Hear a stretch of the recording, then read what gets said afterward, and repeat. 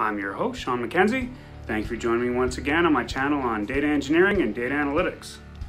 In this episode, we're going to return to our Python on Snowflake playlist, and we're going to look at how to use the write pandas function in order to write pandas data frames directly into Snowflake databases.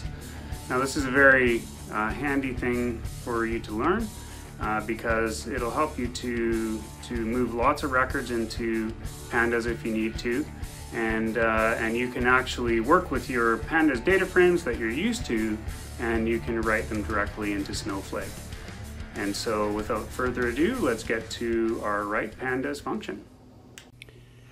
Okay, so to get started here, I'm using the idle shell from 3.9.2 version that I just installed, and there's my CSV file that I created on the C drive that I'm going to load into a data frame, and I'll do a file and then a new Python file from the idle shell, and we can get started. So in our last episodes, we created a project database inside a warehouse and a schema, and I created a project tasks table that you can see here. If I run it, it's empty. You can see the fields are there in the web interface for your Snowflake instance. And what we're going to do is we're going to import our Snowflake connector, and then from the connector tools, pandas tools, we'll import write pandas, which is a nice function that can write a whole data frame into your table in Snowflake, and it's great because it does it very efficiently as opposed to using other methods. So we'll import pandas as PD just as we normally do, and then we can get started. I'll put some feedback to the user here, opening just so that we can see our script as it runs, and then I'll just say our data frame is equal to pd.read_csv, and then I'll put in my parameters here. I've got a C drive in a dev folder there, just to make it short, and I called it project-data.csv, and I'll add our delimiter here using separator equals a comma, and I'll put our header row is the first row, and then I'm going to put our index column equal to false because I don't really want to have that in there. This is going to be a very simple load, and then just in case it adds any indexes on there, I'm going to just do a df.reset index, and I'm going to drop the index off of it, and we can do that as an in-place operation. And then what we can do from there is I got to fix that p there. In place equals true, and that'll give us a nice little data frame that that we can load into our Snowflake database. And so I'll print off the head of that just so that we can see as we're progressing there. Grab the first 10 rows, and then I'll give some feedback to say we're going to open Snowflake now, and we can move forward from there. Next, we'll make our connection, and I'll just say CNN is equal to snowflake.connector.connect, and then we'll put our parameters in there. And what's important to know that I found out from this exercise was that in our connection, it's very important for you to have the warehouse and the schema, the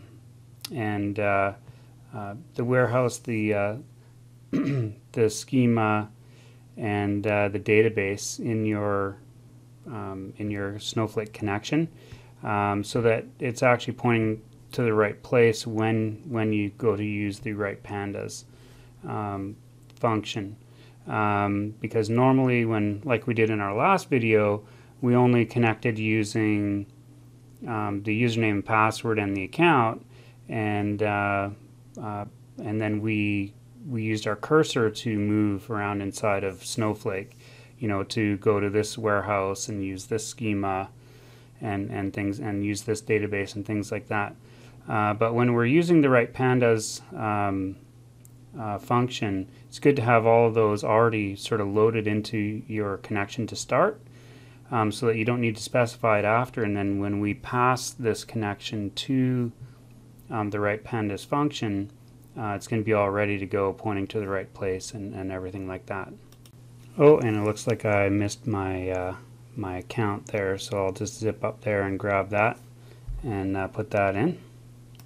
And it's good to make sure that you have your account in there as well when you go to log in. Otherwise, you'll get an error, and then we can move on from there.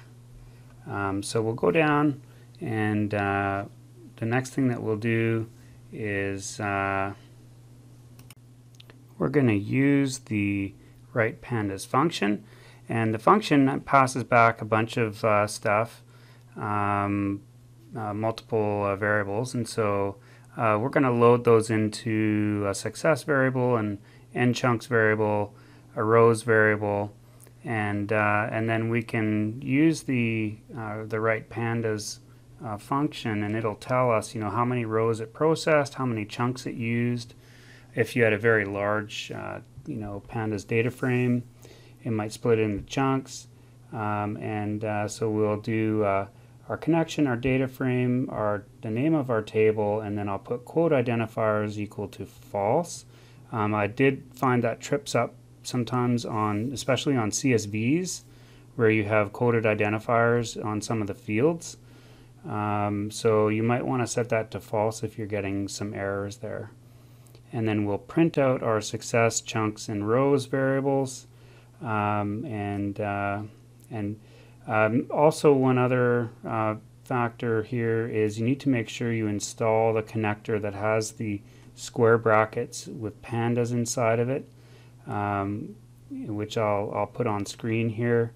I found that my original installation did not have the pandas. It was not pandas friendly, and so you need to make sure that you install that.